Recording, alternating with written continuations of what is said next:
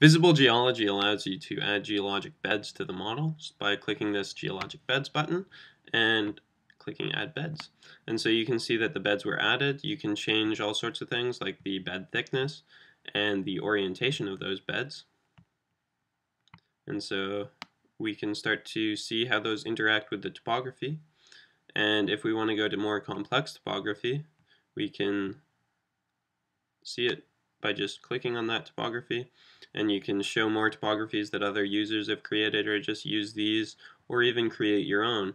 And another thing to explore is how those geologic beds look in various cross sections. So if we go in the down dip direction, we can see that those dips of the geologic beds are what we put in. But if we go in the strike direction, we actually see that there isn't much dip at all in that geologic cross section.